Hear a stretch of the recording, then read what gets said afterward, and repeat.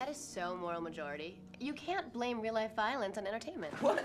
Wait a second. Yes, you can. Don't you even watch the news? Yeah, hello. The murderer was wearing a ghost mask, okay? Just like in the movie, it's directly responsible. No, it's not. Movies are not responsible for our actions. It's a classic case of life imitating art, imitating life. This is not a hypothetical. It's not about art.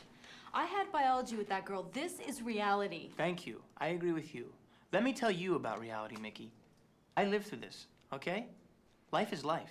It doesn't imitate anything. Come on, Randy.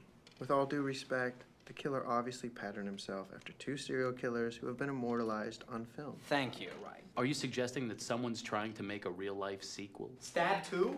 Who'd want to do that? Sequels suck. No, wow. Come on, man. Oh, please, please. By definition alone, they're inferior films. It's bullshit generalization. Many sequels have surpassed their original. Oh, yeah? Name one. Yeah.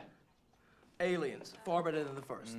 Yeah, well, there's no accounting for taste. Thank you, Ridley Scott rules. Name another. No, Aliens is a classic, okay? Get away from her, you bitch. I believe the line is stay away from me, you bitch. It's film class, right?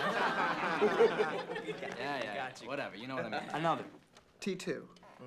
You've got a hard-on for Cameron. Big one. But wait a second. The first Terminator is historical. Yeah. Sarah Connor. Yes. Wait, phone. All right, okay. House 2, the second story. The entire horror genre was destroyed by sequels. I got it, by the way. I got it. The Godfather, Part 2.